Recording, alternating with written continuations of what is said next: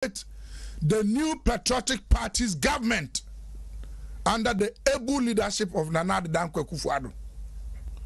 She Ghana for a day na ye can say nkofo na ye ni omu edie esie no me de enye yi pa de abibia na me describe omu se omu ye monsam. Yes, monsam say me describe omu se omu ye monsam. Omu party asofu wom. Now we say omu leader no John Mahama no or Assemblies of God pacho mpese me kan wa ha because me Assemblies of God mpenufu edi nkomo omu so nkwa sore nti omu pese omu di odi aso ni di ba associate wo no no onkwa sore o John Mahama onkwa sore me pacho Mr. onkwa sore nti unfa Assemblies of God emfrofro no ho. Sorry, he doesn't know God. Onim nyame a ontimi nkwoshisha ni kote jani numechi 1.2 billion Ghana cedis. Mr. Onkwa sorry, and there that one me we ya na me free Assemblies of God of Penibi.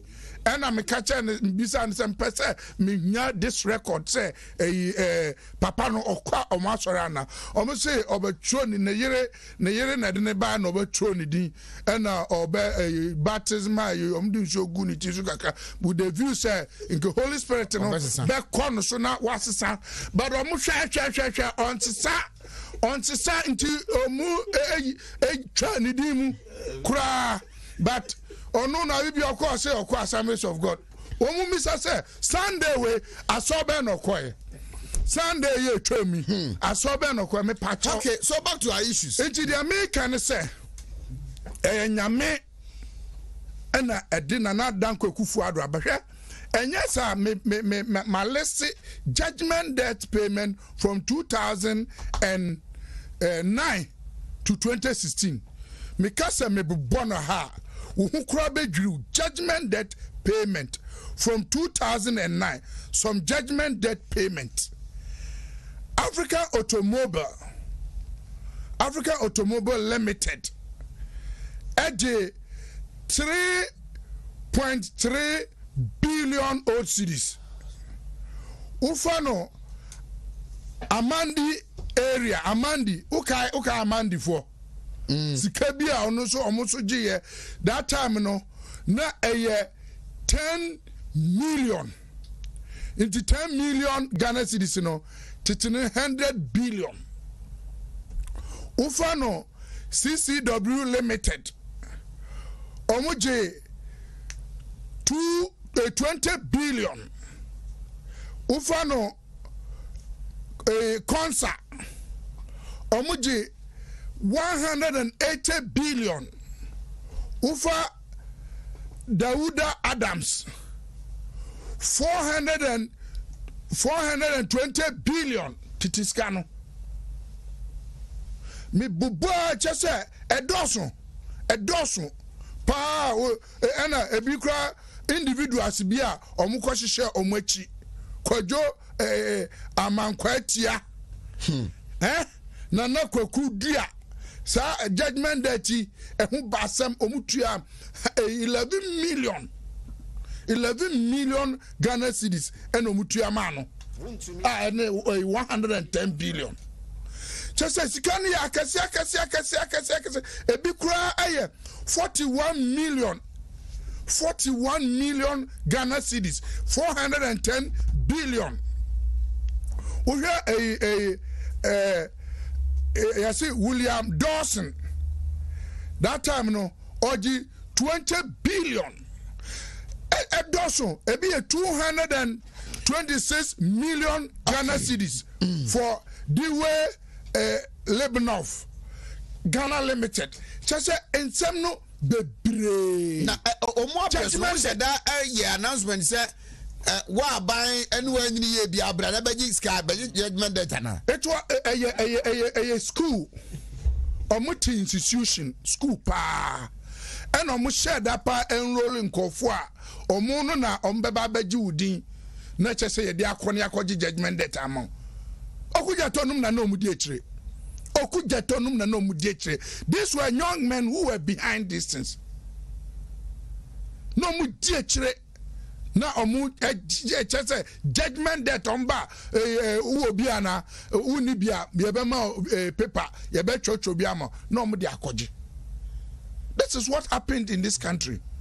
Nje nyame na de na dan kwakufuado ebaye ena obeyi ye fisa ne omeyi namu enti na Ghana na yentimi nya hwe ahokyere boto teacher training allowance untimi ntua nursing training allowance untimi ntua untimi nya one district one factory bia untimi nya health insurance na egu because bibia aye basa ewo maimu. And now no say, look at what has happened. Look at 1.2 billion. Tichiskano, a year 12 trillion. 12 trillion. Saskawe, a hina in Kagana Yadefa. We need $1 billion to do Pualugu multi-purpose dam project. Edin Kania, Brian Womaimu. Ebema yenya 25,000 hectares of irrigable land for farming. Ebema a solar facility. Emma Nkania ebuneni ebetimi augmenting ma bibia stable fine amaye. Now the kotua sasika we ama obi say only keke because one no aye kanana. We want to be grateful to Godfrey Dame. Na ya bonanado abaso me say nanado de Ghana semenhia Ghana's political messiah eye nana adodan kwakufuado eye ninim de no say Godfred go and fight this case. I will not allow as a president say Obibeka say or no ya award no 1.2 billion. No, go for an appeal. Because this is fake. Where you fake, Obina I said Ashishe. Should the Supreme Court in penny for I reduced it cry to this amount because that is even if there's judgment that you deserve 14,689. So I want to commend the legal team of the government led by the Attorney General. Na ya bo obi abaso ya bo economic management team no abaso ye yeska e dia COVID baye minua enioma etutu efinsa because no bibia entimi nkoso ena me no kase nyame adom COVID e call for me. The economy is bouncing back. Utie even economic activities indicators are sisi ano enioma bounce back asomano ye timina ye recover from this Then you have group of people who are criminally minded and want to still sabotage the state, the nation. Me no kase sisiano. Enioma bia ye dey atoto a friend no prime economic indicators no. At least a cost Wusha electricity consumption by industrial. You see, and etimi move from from COVID period of 240 megawatts to 256.74 megawatts. Gigawatts. Sorry. In March 2021, 256.74 gigawatts. NSCCano ye consume, which means that industry is using more electricity and therefore more production. We should even amount for cement boyden, but even usage of cement and the sale of cement to cry a cost than we used to know during the COVID period. Now we were doing less than 300. This year we are doing almost 400,000 tons. As of March 2021, now you have 400,000 tons. What I say? Which are even container traffic containers are in porter. At least during the COVID period, now you have less than even 50. We are doing 70,000 containers as of March 2021. March 2021, 70,000 containers are ye from the port. Which are even a mobile money usage, and I say a transaction. Whilst I say the mobile money account, it remains virtually the same. That is about 70 million in 2020. No, and now me no can say we should transaction increase from 57 billion to 83.8 billion. 83.8 billion.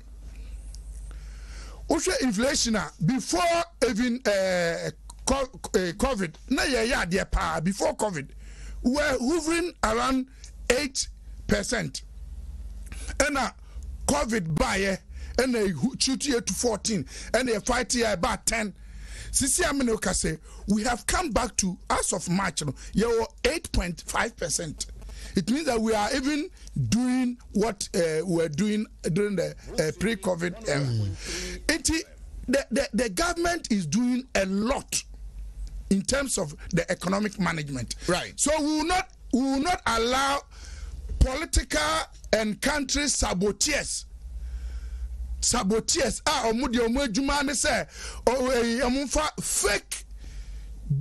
debt and court. Now money. Excuse me, some charges and question. Then what? Then no more so. You know what? Medimanu sinu oyinba. Unim udia omoye. The omoye say state during NDC time state led by the Attorney General will not go to court. Will not go to court. The judge he has nothing to stand on. Obiam be defended. Until then, say na oje. So omuhia nkom bae. Mame famo pauna odi atum 1.2 billion. Nyame ehu omu. Shame unto all of them. Omu inani me guase. And na omu da omu na. Omu ni me guase. Omu ye ni guase for. These are state blood suckers. Omu no de say. David,